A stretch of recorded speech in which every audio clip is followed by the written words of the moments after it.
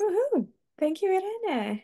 So I'm going to do the usual start of cohort announcements, and then we'll kick off with the bits that are different from every cohort call. So good to have you all here. You've noted by now this call is being recorded. This is the seventh session of the Nebula, our very first pilot Nebula cohort, and we're so happy to have you here. So today we are talking about open code. Um, and the call, after being recorded, we will add it on our YouTube channel.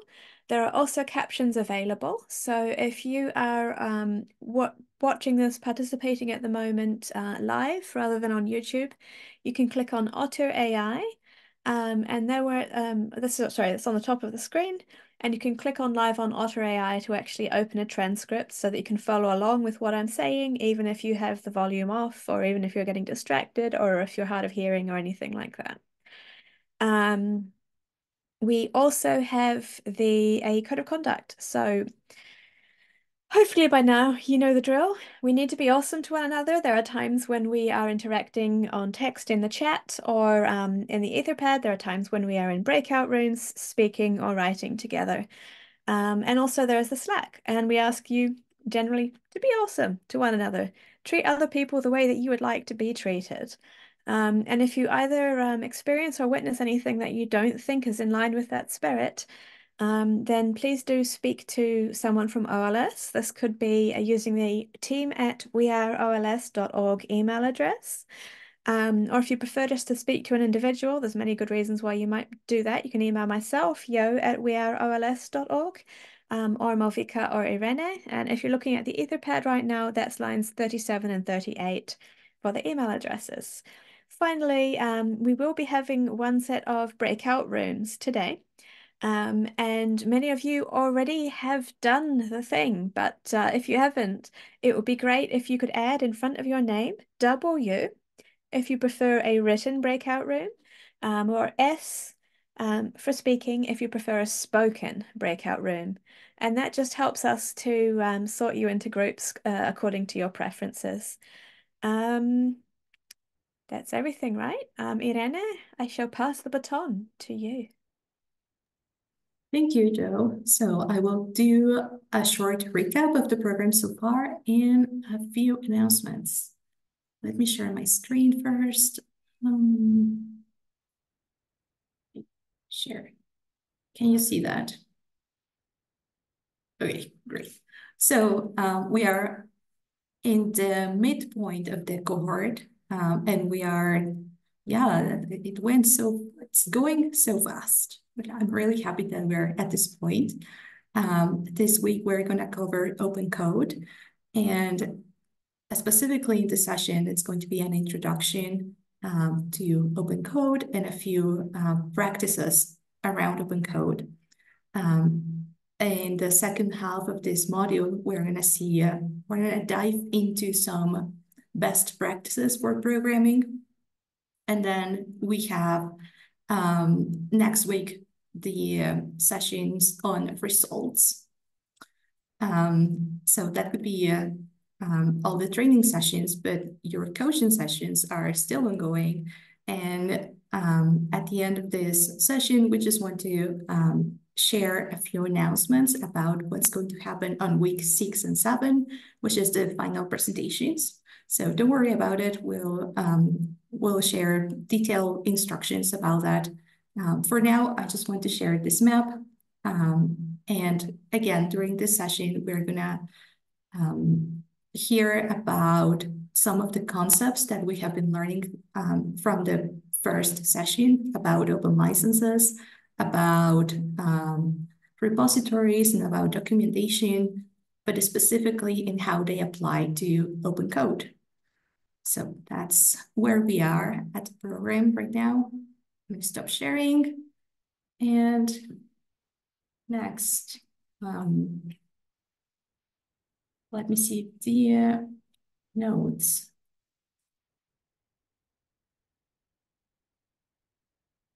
Yeah, so we can start with the presentation.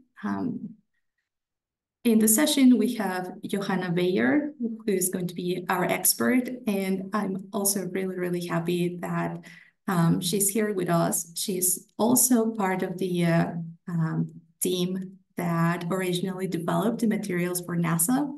And that is really, really exciting as well. We're happy that some of the experts who have been joining developed those materials and are now giving this training.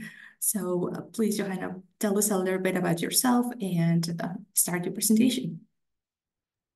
Yes, sure. I think I'll start sharing my screen and you will see my very busy computer layout. You should be able to see my screen now. Yeah, so this session today will be an introduction to open code and yeah, about myself.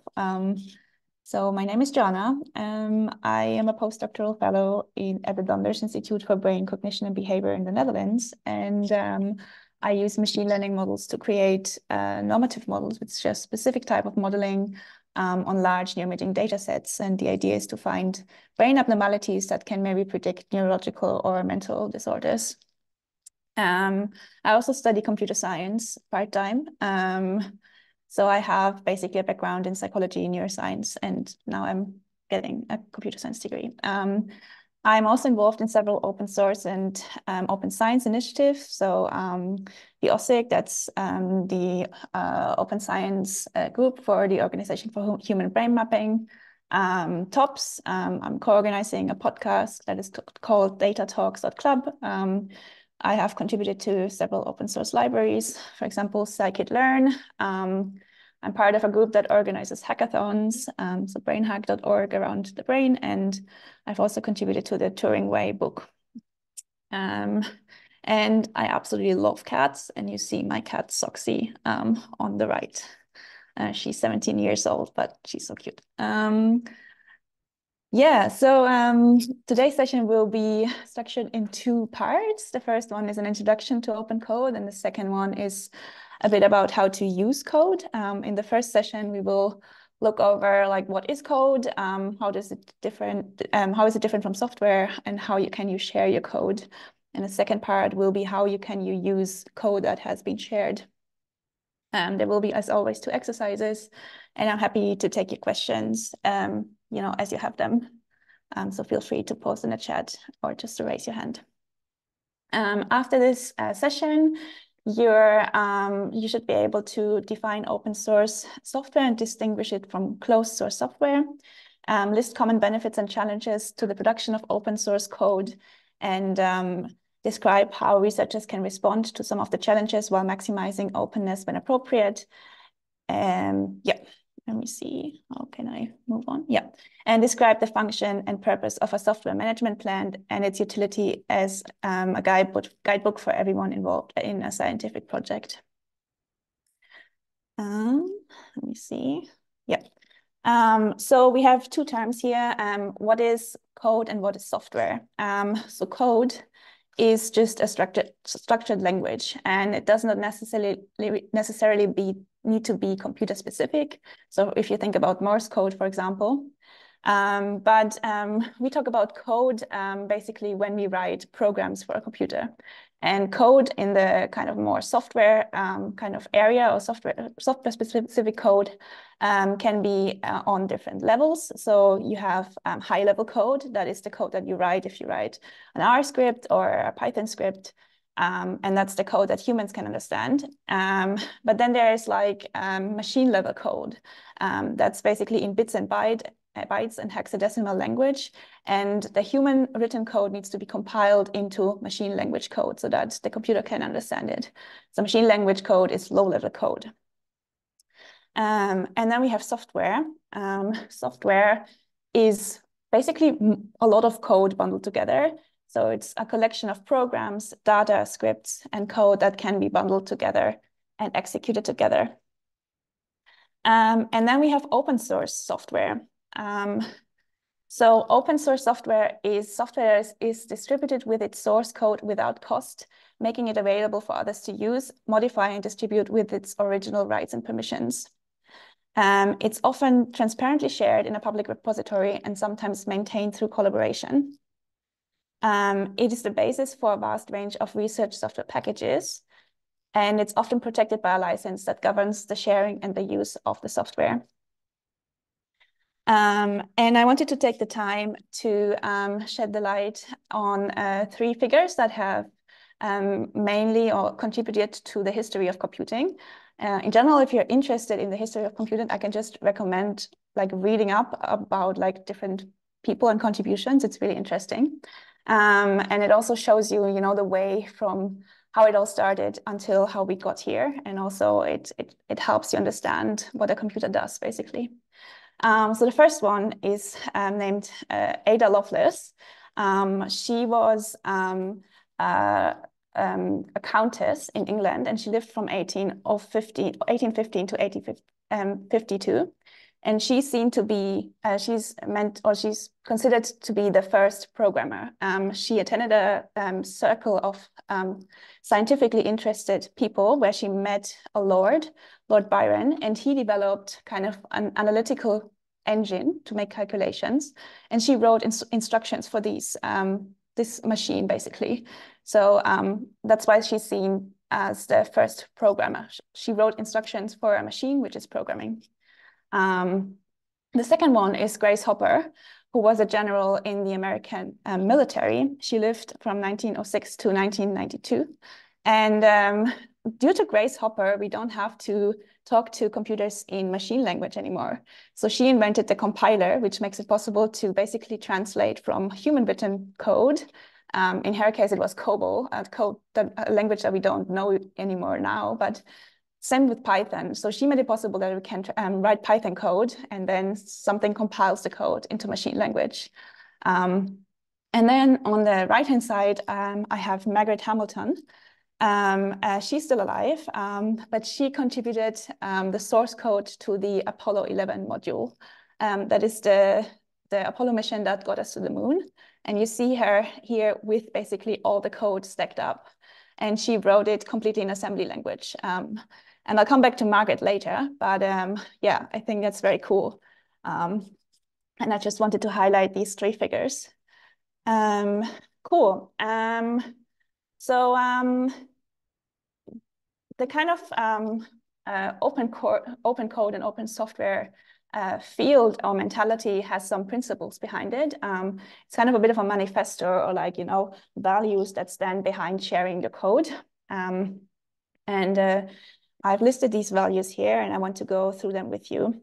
So the first one is transparency. So that's the idea that we all have, we have the access to all the information and the materials that are necessary for doing our best work. And when these materials are accessible, we can build upon each other's ideas and discoveries, and we can make more effective decisions and understand how those decisions affect us. So basically, we have access to all the information, and we are happy to give others access to all the information. The second value is collaboration. When we are free to participate, we can enhance each other's work in the unanticipated ways. When we can modify what others have shared, we unlock new possibilities. By initiating new projects together, we can solve problems that no one can solve alone. And when we implement open standards, we enable others to contribute in the future. The third value is to share early and often. Rapid prototypes can lead to rapid discoveries. An iterative approach leads to better solutions faster. When you're free to experiment, you can look at problems in new ways and seek answers in new places. You can learn by doing. Then another value is inclusivity. Good ideas can come from anywhere, and the best ideas should win. Only by including diverse perspective in our conversations can we be certain we've identified the best ideas, and good decision makers continually seek those perspectives. We may not operate by consensus, but successful work determines which projects gather support and effort from the community. Let me just move this bar out of the way. And the last value is community.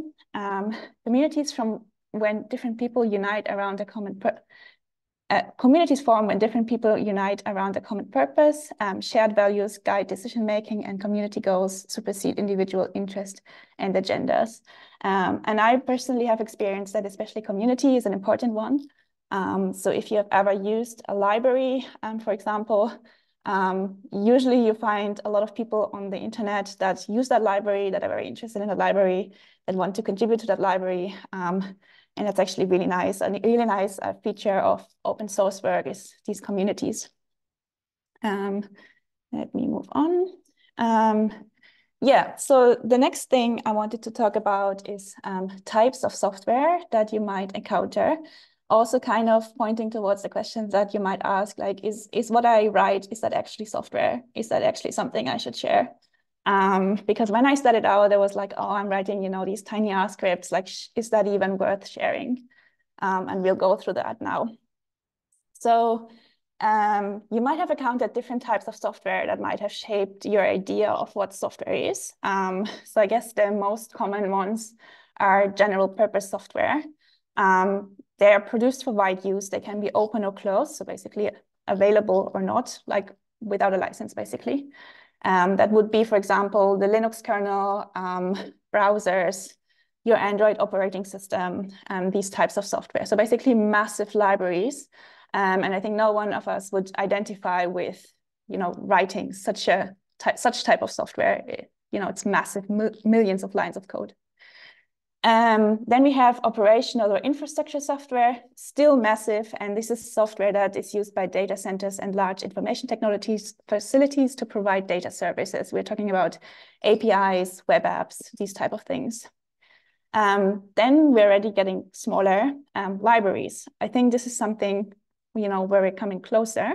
Libraries are generic tools for implementing well-known algorithms, providing statistical analysis or visualization, which are incorporated in other software categories. And they're smaller, definitely.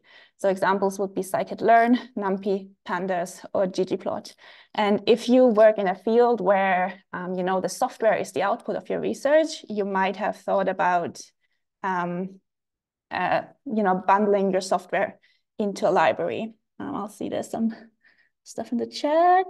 Is that something for me? Let me see. You're all good. Don't worry. Okay. We'll raise it if there are any. Okay, But I know cool. it can be distracting to check the chat. No, cool. All good. Cool.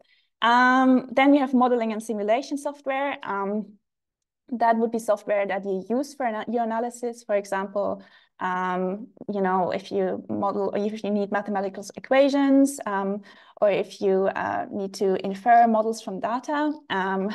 People often wonder, should I share that? And in that case, you wouldn't share the software, but you would definitely share the version of the software and like which software it is, where to get it, basically. Analysis software, similar, that would be software that you use to analyze your data. Examples would be R and SPSS. Here you would also share basically which version of the software you used and which libraries you used for this, like to do your analysis. And then we get to what probably is what most of you, should share, which is single-use utility software. And that's written for use in unique instances, such as making a plot for a paper or manipulating data in a specific way. This code often uses library for analysis, plotting, or reading data, gets included in open science and data management plans. And to come back to my question at the beginning, should you share this? Definitely you should. Anything that you use to write a paper, to do analysis should be shared. And you are actually writing software that should be shared. Cool. And now we would already come to our first exercise. I guess many of these topics might not be super new for you, and you might have already thought about sharing your code, or you might have already shared your code. So the exercise is about benefits and challenges of sharing code. And I want you to gather in breakout rooms and discuss what are general and personal benefits of sharing code.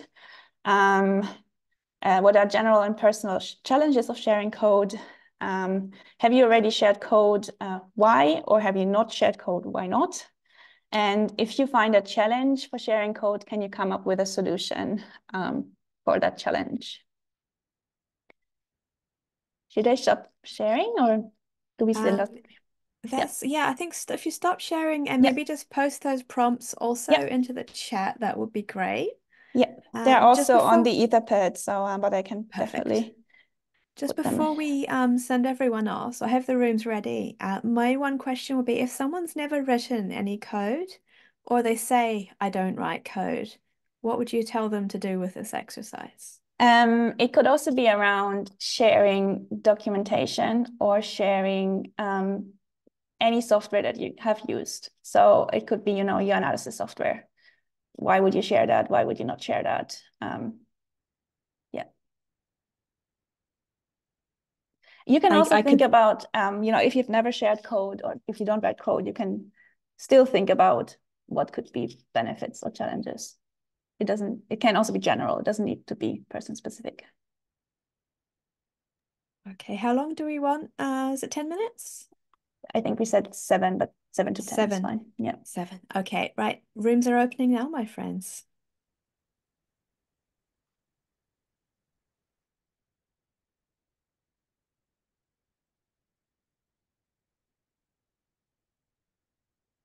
Yeah, so Johanna, over to you.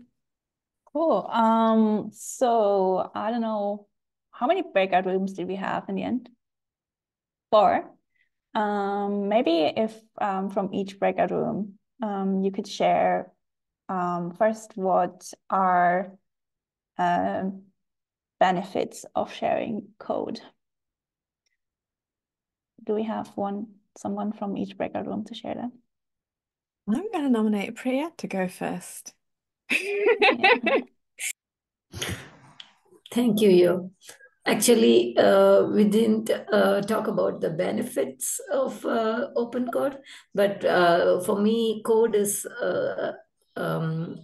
itself is something new, and I have never used it in my research.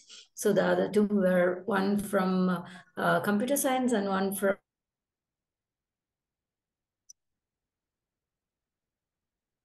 GitHub, and how the open code is being useful for varying platforms.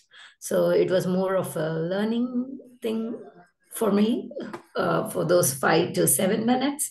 So now it's time for me to work on, okay, how I can implement such platform in material science research. So I hope to do something. But it was very informative and nice session back there. Thank you.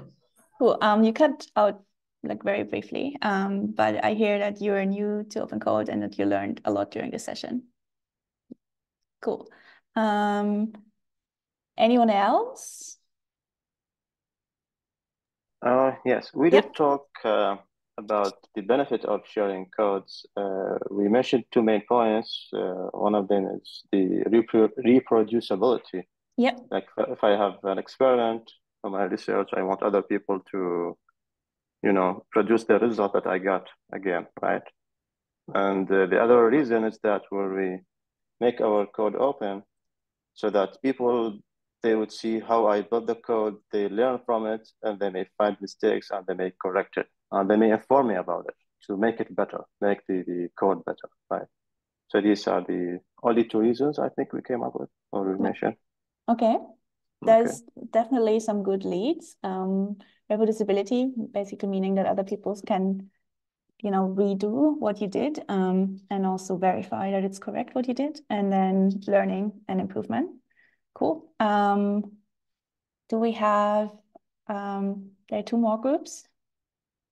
I see in the chat one contribution from Luciana from one of the Graydon breakout rooms. It says, it is an opportunity to get feedback and improve what you are developing. Yep, exactly. Great. And the last group?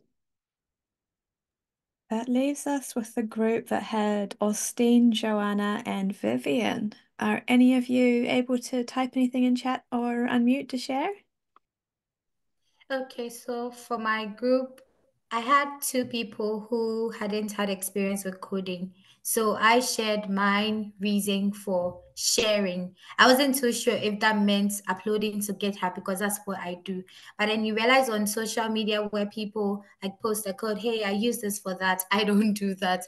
But I upload to GitHub because I just want to create a backup and not because I instinctively or I'm consciously trying to share. So that's why I was asking what went into sharing itself.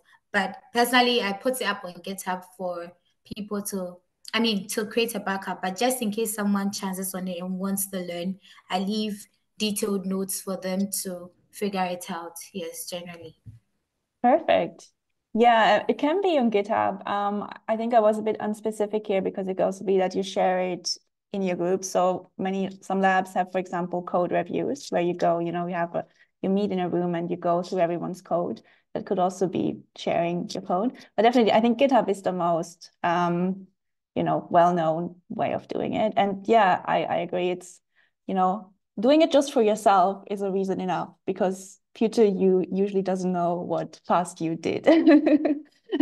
So at least for me, that's the case. And if you have like a nice, repository, I know you're going to talk about version control next week, but or more about the specifics. But if you have a nice commit history, so basically on GitHub GitHub allows you to make snapshots of your repository and then go back in time to exactly how your file was at the setup of how your file was in the past. If you have something nice, and if you keep it updated, then, you can exactly see what you did and why you did it. And, if you do something wrong, then you can go back to a state where it worked. Cool. Yeah, maybe let's move on with the presentation. I've also collected some reasons why people share or don't share their code. Let me just share my screen again. Am I still here? Yeah. So yeah, we've collected some of the replies that I have here already. Let me see. Yeah. So benefits that I thought of, they can be personal, general, that if you share your code, that can be, just your analysis. If you detail that, what you exactly did for your paper, they get cited more often. That's a fact. There's increased credibility in your code because people can see exactly what you did. If you share code on your GitHub is usually the place where it goes. It's a nice portfolio. So you have like different folders with different projects. You can share that with a future employer and they can see what you're able to do. So that's one thing. Like if you don't have a GitHub account yet, I would recommend you to get one because it's quite well known and yeah, companies accept that on your resume. And yeah, reproducibility. The results of your paper are reproducible, not only for others but also for future you. Yeah. And you add to a code base that advances scientific progress in general. So anything that you share means that someone else doesn't have to do it again. Then there are also some challenges. So the first one would be that if you share a significant amount of code, like that will even be a library, you will have to maintain it. There will be people coming, oh, this doesn't work for me. Can you help me? And that can take quite a bit of your time, basically. People sometimes fear that some arguments that people make, sometimes that they're getting scooped. If you put out exactly what you did, that someone else just copies it and without acknowledging you. But I feel like this has never happened to me actually. So I think that's and usually the benefits of sharing your code, if someone finds it is interesting, what I've experienced is that people contact you and they ask you, would you like to collaborate on something that we progress this further? So I've never been scooped. And another thing another issue that or fear that I often hear is like that people think, oh my God, people might find errors in my code. And then I don't know, this kind of went into a paper. So then I'll have to take down the paper. I also don't think that this can happen in that way. And if it does, I mean, yeah, then the paper, there was an error in the paper. So I think it's then better to know that and to be open about it. Yeah. And yeah, the other thing is it's of course also more work. So, to make your code nice, make it understandable, write good documentation for your code takes more work than just doing your analysis, filing your code away, submitting it to a journal. definitely. Yeah, I wanted to show you one very simple way of getting started with sharing your code. I know you're going to do version control next week, but the best way to do that is GitHub. This is the icon of GitHub. It's called Octocat because it has a cat head and then it has some tentacles. Don't ask me why. So ideally, you would start out with already GitHub, committing into the repository, creating this trace history of your code while you code. If you have not done yet, you can still share your code. The first step would be to get a GitHub account. If you're absolutely not familiar with GitHub, I've here linked a link to a tutorial that I made, how you can learn GitHub. It's a website with snapshots that introduces you to Git, or you can just wait for next week. Make sure your analysis or your software is numbered and well documented. I'll show you in a second how simple this can be and how useful it can be. In general, the better your code is, the better organized and the better documented, the less description you need in your GitHub repo. Then upload the scripts to GitHub. Create a short README. So README is basically a file that tells people what is in the repository, describing the project and execution of the code. And add a license. We'll come to licensing in a second as well. And you can also share your data, but not on GitHub. GitHub is not for data. It's limited to small files. And even if you cannot share your data, still share your code. So sharing your code is not meant for others, or not only meant for others, to be able to execute the code right away out of the box. It's already helpful if they just see what you've done. Even, many people can read code quite well. So they then see what you've done. That's already very helpful. And I'll show you an example where I'm just preparing a repository that is going to be submitted with a paper of ours. And you see that here. This is GitHub for those of you who don't know what GitHub looks like. This is a repository on GitHub. And what I just did is I numbered my files. So there's step 1, step 2, step 3. That means that they come up in the right order in my repository. And then I just say, okay, this is the code for the experiment in this paper. I might still add a license, and I might also add some requirements. So, the version of the Python version and the libraries that I used for executing this code, but that's enough. There doesn't need to be super detailed instructions. As long as it's there, if people are interested and if they run into problems, they can contact you. So this is as easy, this is enough basically. It's the first step. Cool. Yeah. Last but not least, let's also talk about, there are definitely situations where you should not share your code. And these can be, first of all, the code contains personal data. Let's say you have hard-coded, I don't know, any patient information, or the code would in any way reveal information that you're not allowed to share, then of course you cannot share it. The second one is, very obvious stuff like military secrets, or, violates national interests or security concerns. I do think, though, this should be clear. You should, if that's the case with your data, you should know, I think. In general, still, it would be good to discuss with your superiors if you can share your code. Same here, if you want to patent something, don't share it before.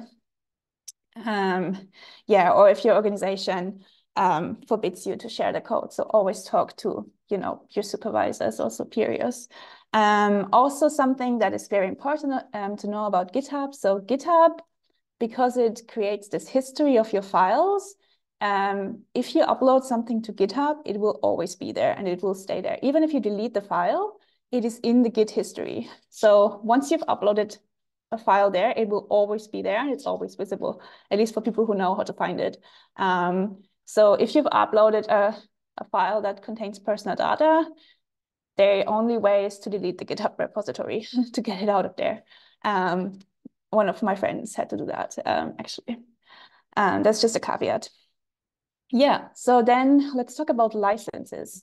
So licensing is a whole can of worms, and I'm not a lawyer, so this is definitely not, you know, the ultimate advice. But it's a fact that you need a license on your code or your GitHub repository to tell people how they can work with it. And if there's no license, this can lead to the fact that people definitely, like, people will shy away from using it because they don't know how. And they will also not cite you, they would rather scoop you. You know, if they don't know how to use your stuff and they still want to use this, they might just find a very creative way of doing so because they don't know how. There are different types of licenses, and they can range from restrictive to liberal, so-called copyleft. Copyleft is kind of a creation that is based on copyright. So basically, copyright is no permissions. Copyleft is the opposite. So there's the public domain license. This is just a small fraction of licenses. There are a couple. And I linked here the path to a license finder website where you can, if you're looking for a license that fits your purposes, you can go there, and it's kind of a little decision tree that will guide you to a license that works for you. So there's the public domain license that grants all rights, so you can do anything with that code. Examples are the CC0 license. Then there's the permissive license that grants use rights and forbids almost nothing. It allows proprietarization and also commercialization. So this would be these type of licenses. I often use the MIT license. Then there's copyleft licenses. That's an interesting one because it grants use rights but forbids proprietization, which basically means you can do anything with that code, but it can never be closed. So you can anything with the code and derivatives, but you can never make it so that this needs a license. It has to stay in the open domain, basically. And GPL and AGPL licenses are examples for that. And then there's, you know, the commonly known proprietary license, which is basically copyright. That means, you know, your MATLAB license, where you need a license to use MATLAB, basically. Cool. Let's also just talk very briefly about software management plans. So they are the best way to share code, and they are basically, the idea is that before you do anything, before you start coding, you think about how to, you know, develop, maintain, and how your code should be used. The software management plan is a document that describes how a specific software project is developed, maintained, and curated. It's written by the developers, maintainers, and other stakeholders of a software project. And the goal of a software management plan is to ensure that the software is usable and maintainable in the long term. I just wrote a grant in which I tried to get funding for one of the libraries or the toolboxes that I maintain as part of my work, and they were asking us for a software management plan. And these are some parts or some things that you need to be described in the software management plan. So the first one would be describing the overall purpose of your software. Then there's the engineering focus. That's basically focus on the development of the code. So how is it version controlled? How is the test coverage? How does the packaging work? What is the architecture of the code? How is it, structured? Is that maintainable, and is that efficient? Then there's a focus on documentation. So you need user documentation, so documentation for the people who want to use your software. Development documentation, so documentation for people who want to contribute to the software. And deployment, that's deployment. So basically people who want to launch your software, and development documentation, so people who want to contribute to your software. And then there is another focus on project management that contains sub-items such as how is your code maintained? So what is the idea? Like, are you going to employ someone who is going to maintain your code long term? Is that going to do is that a postdoc of yours that is going to do that? How is that, how is the software maintained? Like, how is the repository structured? How do I cite your software? What resources are available and what dependencies are in, software usually depends on libraries, like what are these? What is the license that is on your software? And then risk analysis, that is also an interesting one that people usually don't think about. But let's say you develop software in the finance sector that predicts, I don't know, whether you should invest in some stock. And then you make a prediction. And people invest based on your software, the prediction of your software, and then they lose money and you get sued. Stuff like that. That should be in the risk analysis part. Yeah, and then I wanted to touch on a different aspect that I came across. So open code in the time of LLMs. I don't know whether you know that, but at the moment, all code on GitHub is being used to train LLMs. And the latest example is the Stack. So that's a new LLM model by the Hugging Face, and they are currently scooping GitHub. Johanna, Yeah. could I just ask you to explain what LLM is? Yeah, large language models, such as Thank you. ChatGPT. So as you all know, ChatGPT is based on basically the entire internet, and they are extending it on the code that is on GitHub. So the Hugging Face is a company, they develop similar models such as, it's called the Stack in this case. And they are training it on GitHub code. And you can, if you click on this link, it will get you to this kind of window. And you can actually see if you have a GitHub account, whether you're in their training dataset. I did that for my code, for my repository, and I found 6 of my repositories in their training dataset. And at the moment it's an opt-out approach. So they allow you to opt out if you don't want the stack to be trained on your code. But yeah, that's just a reality that, these things are happening, and you need to be aware of that. Like if you have any data or any code that needs to be unseen, that cannot be shared, or you don't want to be part of ChatGPT, for example, or larger LLMs, then you should not upload it to GitHub. And another caveat is at the moment also ChatGPT. So at least if anything that you upload or load into the free version goes right into the training dataset. So I would not upload my thesis or my unpublished article and ask ChatGPT to write me an abstract, because that means it's in there.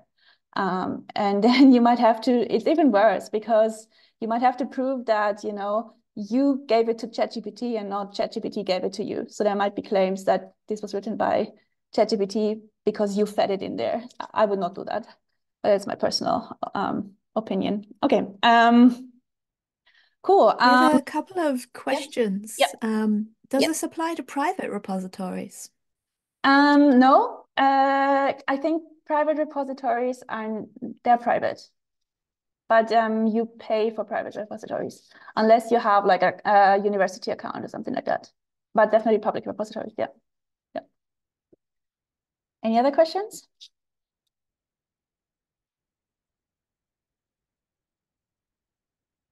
Cool.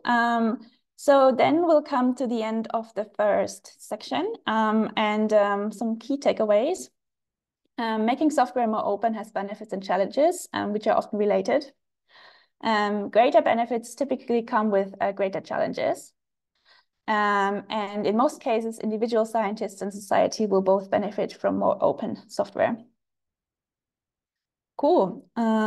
So then let's move to the second part, using open code. So the objective for this part, which will be shorter actually than the first one, is you should be able to describe the process of using open code and know some key repositories to find code. Describe the 4 key considerations when assessing open software: functionality, interoperability, security, and licenses. and describe how, where, and under which circumstances one should acknowledge or cite code. I've listed here some sources where you can find open code, and I think you probably know most of them, but you can, if you want to, just I linked them, so you can go through them if you want to. The first one is GitHub. I think many of you know GitHub already. It's a massive repository for code.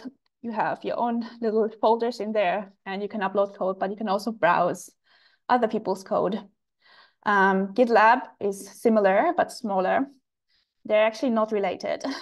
So they're two different companies. Bitbucket is similar. Also another company that basically a platform that hosts code or repositories. One source or resource that I really like is Papers with Code.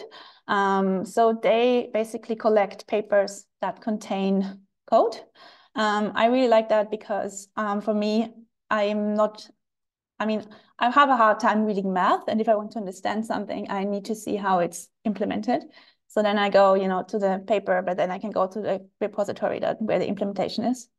So that's that. Let me see that. The Journal of Open Source Software is a journal that that I'm currently actually editor of, and they basically publish code. So each of their publication has a very short paper. It's only 2 pages, but then the actual publication is code. So if you're interested in finding libraries or also reading how figuring out how libraries are structured, you can go to the repository of the Journal of Open Source Software. It's fully managed and maintained on GitHub. The entire review process is on GitHub. It's also a great resource. Stack Overflow, of course. What I've done in the past is reverse engineering packages. So a package that you download from CRAN, it's an R package, or from PyPy, is just a folder on your computer. And as soon as you find this folder, you can open it and look at the scripts that are in there and see how code is written by other people, basically.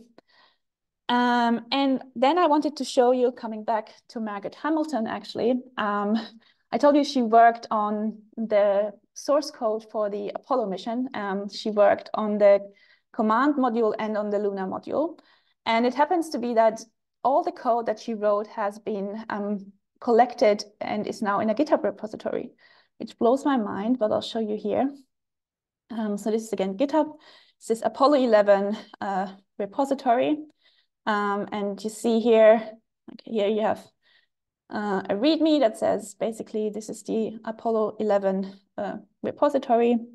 And then you have here a command folder and a luminary folder. So this is for the commando module, and this is for the lunar module, so the one that actually went to the moon.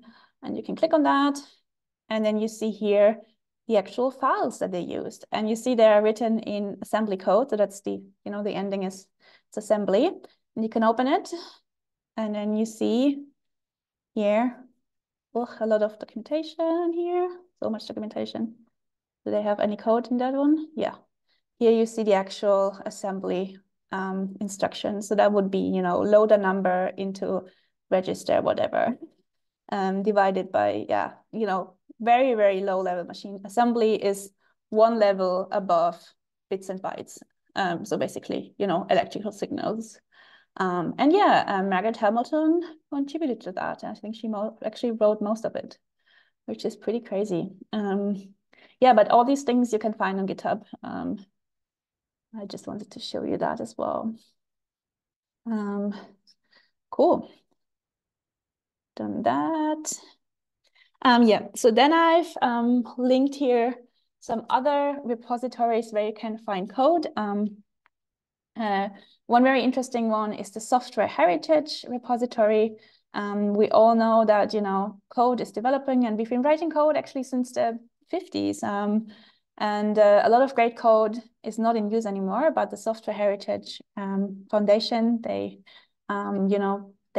archive this code basically.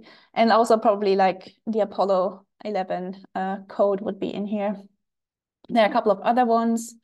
that I'm not going to go in too much into. Many of you might be familiar with PyPy, the Python packaging repository, and then CRAN. If you're into Perl, there's also something similar for Perl. Yep. Yeah, so let's assume you want to use someone else's code. I've here 4 general considerations for assessing, the quality of open source software. The first one is functionality, and that includes, is it useful for your scientific problem, but also, does it work and what does it actually do? I would always try to look into, what is actually happening and how does it work? Interoperability, how hard will it be to use? Like, there's definitely a trade-off. If you're not so familiar with code, you might use some analysis software that is more GUI-like, and maybe not go for the, terminal version of the software. Security, is it safe? It's actually an interesting one because I think few people consider that probably most of the packages that we upload, that individual contributors upload to repositories can be super easily hacked and they're not safe. But I guess like for most of our purposes, it's fine to use those. And then licenses or restrictions, can you actually use it? So does the license allow you to use the code in the way that you want it to use? Cool. So yeah, citing. There has been quite some development around making code citable. That is also was kind of how do you say, promoted or pushed by people who write mostly code as their research output, because everybody cites paper, but then if your focus is writing packages, people just can't cite that. And so there have been like efforts to make code citable. And when should open code be cited? The first reason would be that it has played a critical part in the research. So when you use, for example, a software to analyze your data, you should definitely cite that. It provides something novel. Similar idea, just cite that. It impacts the results of your analysis. And that is actually, in my field, a very important one, because I work a lot with neuroimages, so with images, and the results of some analysis definitely depend on the software that you use. So it's very important in my field to exactly document what you've done so that people can reproduce it. And how should code be cited? So ideally, the code is located in a long-term repository and tagged with a DOI. Packages also come sometimes with a paper that can be cited, but if you can cite the repository, that's better. Because the paper, it gets published, but then usually the repository continues to be developed and worked on. And ideally, the repository or the package comes with a version tag that you can add to your citation. So a version tag would be like it snapshots the repository basically and tells a reader or a user exactly what the state of the repository was when they used it, basically. And then I have here some examples on how to cite software. So if you purchase software off the shelf, you can just cite it in a way like product name, version, release date, publisher, location, as in this example here. If you download software from the web, you can use product name, version, release date, publisher, location, DOI, or download date, as here. And then if you check it out from a repository, you use product name, publisher, so that would be a person, URL, checkout date, and repository-specific checkout information. So that would be something like, the name, then the authors, the repository, and then for Git, for example, you would say, okay, which branch do you use or which version did you use, and the date. Cool. So now we come to our second exercise. And I think we could do that maybe in the, in the group, so not go into breakout rooms. But I would like you to think about a concrete example, like a project that you're working on, or some research that you're doing. And what are two concepts what are two next concrete steps towards making your code or your analysis or your documentation for this project shareable? Yeah. I'll stop sharing and I'll put that in the chat again. Okay, so in line 156 of the notepad, we have a space for you to share your answers. Yeah, and the prompt is also there in the notepad. So we're gonna give a few minutes for you to think about one of these steps, and then we will come back to the discussion. Yeah, shareable can also mean reproducible. So basically, that's, yeah. Should we pause recording for a bit or leave it on? We can. Let's leave it on. Okay, let's be bored for 2 minutes. Yeah.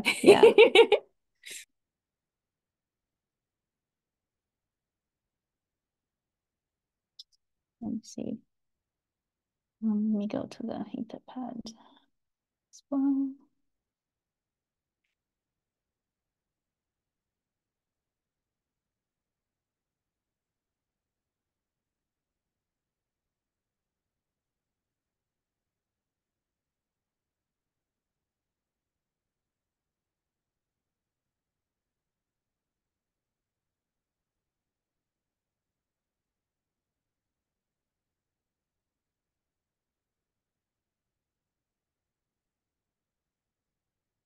See some really nice examples already. Makes me very happy.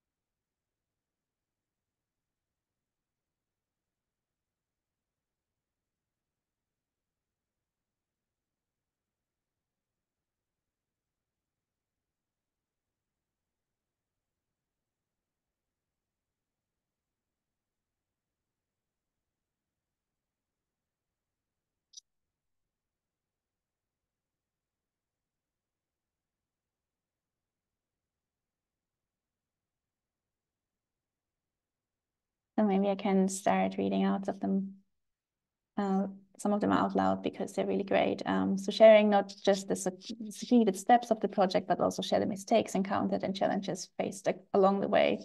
That similar steps are not carried out again by someone else. That's great. Justifying design decisions, exactly. That's actually a really good point. Like often we see, just the final product, but we don't see why other, decisions have not been made. So we don't see, and just saying, okay, we tried this, this, and this. We decided on this, but we also tried this, this, and this, and we just that's really great piece of advice, actually. Organize the data and the project in a shareable way, definitely. Open a GitHub project page, yes. GitHub projects are great. I hope someone will talk about this next week, but they're great. Licenses, placing licenses, great.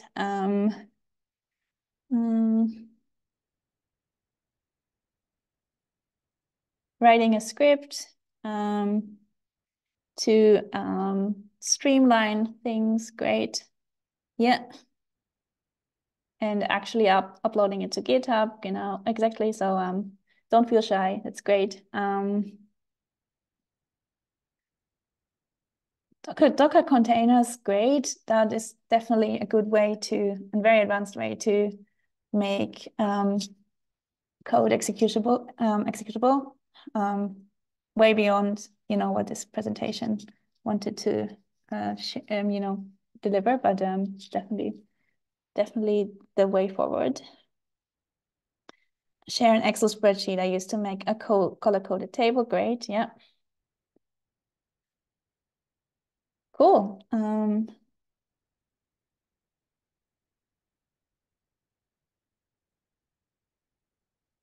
Yeah, give clear project steps that will ensure the reproducibility. Great. Nice.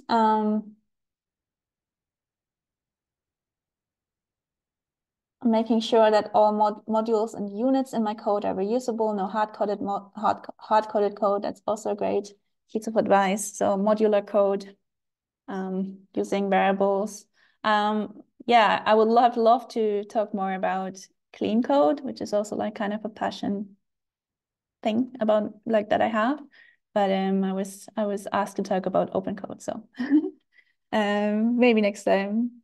But writing good code is an art, definitely. And also like there's lots of opinions on it, so it's a good discussion piece.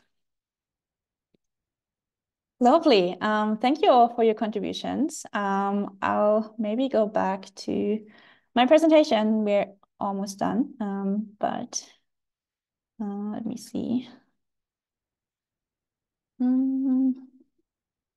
The Etherpad. And like, yeah, we're really almost done. Pretty much done. But what I wanted to share with you is like that this presentation is fully reproducible. So you might have seen that it's, it has less fancy pictures and it's a bit more structured thing. The reason is that it's basically fully based on code.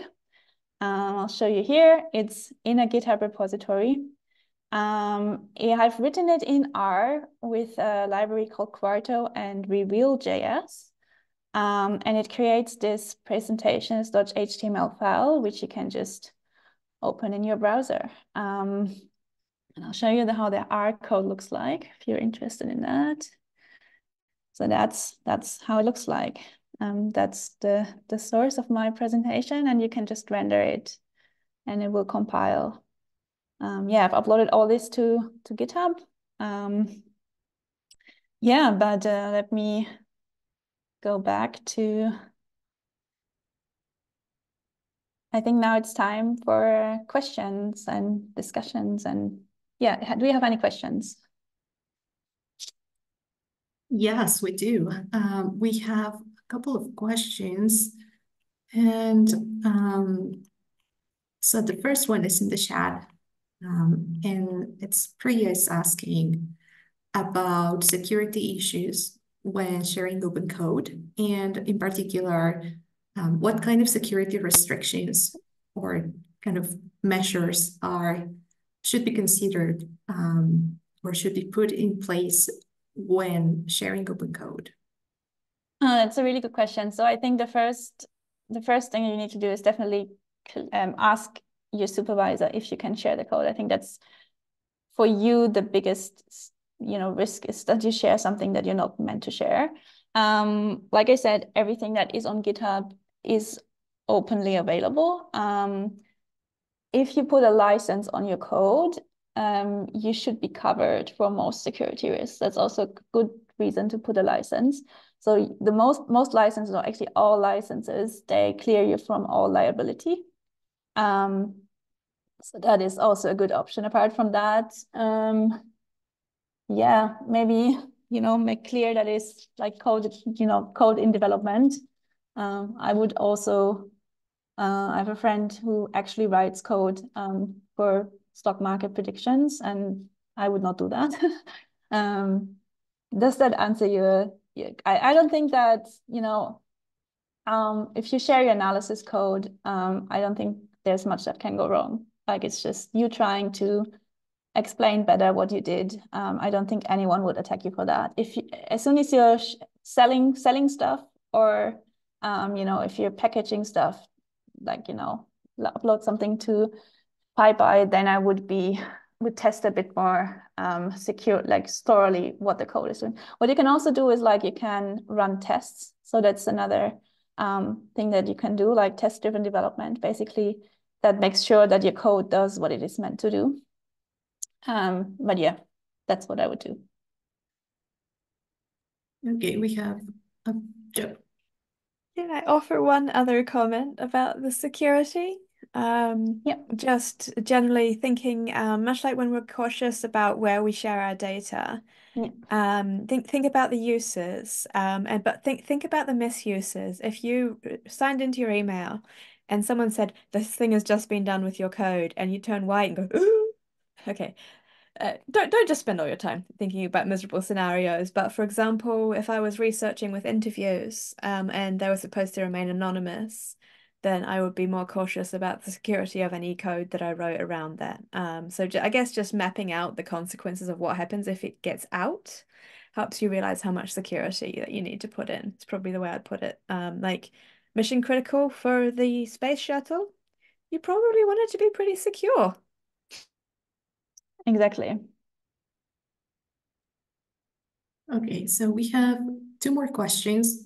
The first is, if I share my code with an AGPL license on GitHub, then someone copies and uses that for commercial purposes, how will I ever know this? And if I do, what can I do about it? Yeah, good point. There are licenses that forbid commercial use. So if you don't want that, you can put such a license. Otherwise, you cannot do much about it. Like the only thing is like there are, like I said, these licenses that basically say that anything that is done, like either the code or any derivative of the code cannot be commercialized and cannot be closed. So it has always, whatever they do, they need to offer it to everyone again. That is one type of license. The other type of license that you can then, just put on your repository is one that forbids commercial use. Then you're secured against that. And then you can, take legal actions if that's very important for you. I had like a very interesting experience. Like I very briefly worked for a very shady startup. And the reason they wanted me is that they wanted me to take my supervisor's code, rewrite it in a different language, and then use it for their purposes. And they said to me, like I said, I cannot do that. Like there's many reasons why I cannot do that. The first one is that this code belongs to the university. It's not mine. So, and it's in the public domain. Like that was the coverage of the license that said you cannot do that because you cannot use the code and then sell it. Like that was kind of part of this license. And they said like, yeah, just rewrite it. Everyone does that. Like you write it in a different language, then nobody, everyone does that. And I said, no, thank you. I'm out of here.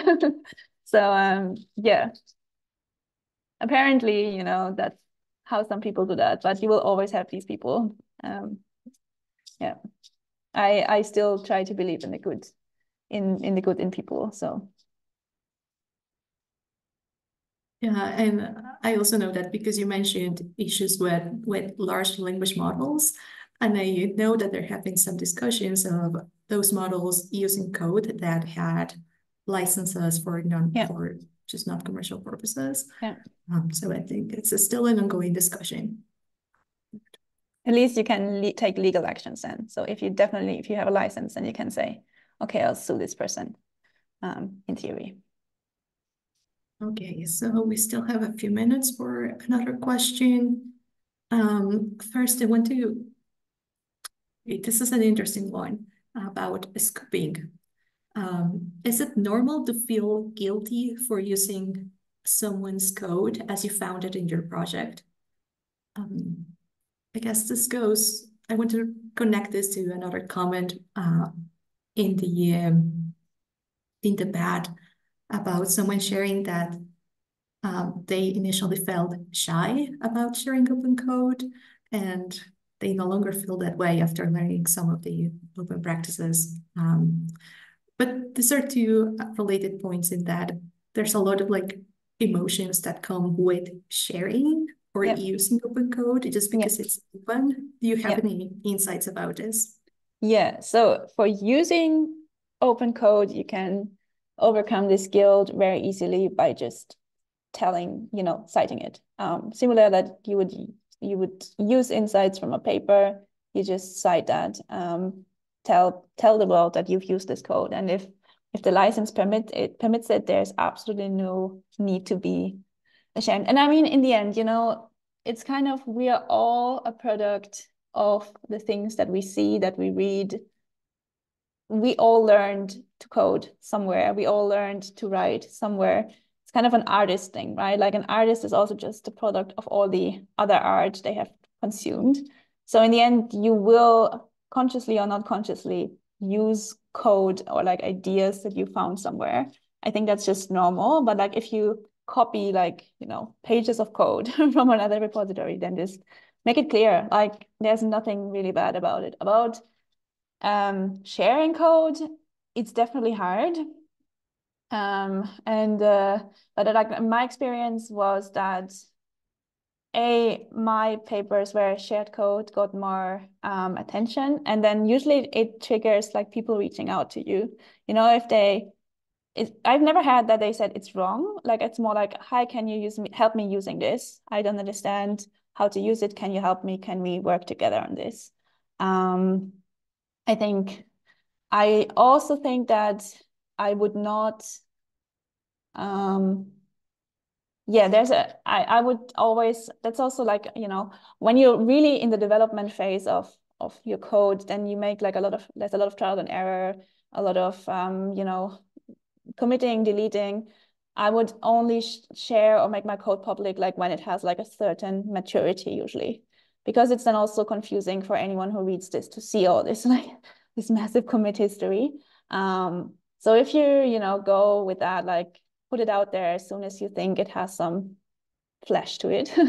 Yeah, I know it's hard, but I also think like it's a process, and you get more comfortable, and we can also only learn, if we share and if people cannot point out our mistakes. And usually people are very kind. So like I've never had like anyone say, oh, this is stupid what you did. And I come from psychology, so I started coding from scratch when I was 20. So there's definitely still hope for you guys. So I learned it, yeah. Like I said, I'm studying computer science now, but my degree is in psychology. So. Thank you so much, Johanna. And I think that point also applies to open science in general. Like that's the spirit of open science. There are a few more questions in the chat, but I'm going to encourage people to share that on Slack and continue the conversation there, because we are almost at the end of the session. So now please help me give Johanna a round of applause. This was an amazing session. You guys, Thank you, it was a lot of fun. Thank you so much for your contribution. Yeah, if you want to learn more about how I created the presentations, also I'm happy to share about that, because it was a lot of fun actually. And I did that for the second time. And it's just such a fun tool. Yeah. Okay, so I have a few final announcements. So we will have the second half of this module on Thursday, and tomorrow, Wednesday, and on Friday, we also have open office hours. You're welcome to bring your questions, to brainstorm ideas for your project. It's really just a space for you to come. It's very casual. You don't need to prepare anything, and you don't have to stay for all of it. And I'm going to share my screen just a bit. Can you see that already? Okay, so the two announcements is that we are offering a program extension. I know that for some of you, the coaching sessions are just started, and we want you to have like the full 5 sessions. So for that reason, we are moving one of the final presentations, slots for the final presentations to week 7. And then in week 8, we're going to have like a wrap-up session that's going to be just a celebration for your participation in the program. So again, initially we were considering to do the final presentations all in week 6, and we are moving that to week 6 and week 7. So we're going to share all the details in an email, but I wanted to say that here in the call. And I know that you have also been asking about what are those final presentations. So please don't stress about it. We just want to hear what you work on during the program, what you learned, and what are your next steps.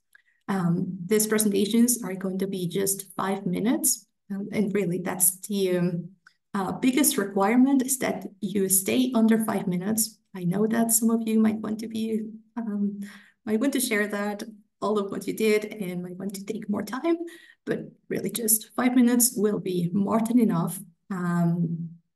And again, like we will share the link to for you to decide whether you want to present in week 6 or week 7.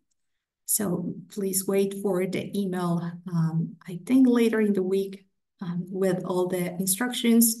But again, please just don't worry about it. As you go into your coaching sessions, just try to keep in mind what you would like to present for everyone here to learn what you did and what you learned. Yeah, so these are the short announcements. I'm gonna stop my share. And I see that there is a question, Esdras. Okay, thank you, Irene, for letting me ask the question. It's about the project we are supposed to present at the end. I'm afraid I won't be able to complete within the time of the program. What am I supposed to do in this case? Yeah, so you don't have to finish your project. What you're going to present is what you did and any steps that you took to make progress on that project. And maybe that is just having a better idea of following the steps. That is enough. Really, like these final presentations are going to be very casual. You're welcome to prepare slides, but you're also just welcome to open your mic and share what you learned, what you work on, and your next steps. It's not something that we're going to grade or anything like that. We just want to hear what you were able to work on during the program. It could be just a final reflection. And yeah, as Joe is saying in the chat, talk about this with your coach, and they will be able to reassure you about what you can present. That makes it less scary. Thank you. Yeah, it's not as scary at all, really. It's just for you to share and for all of us to learn from you as well what you did. So are there any final questions?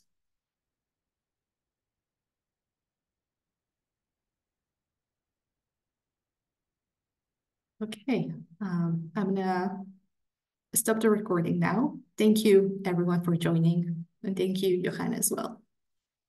Thank you, everyone. It was really great.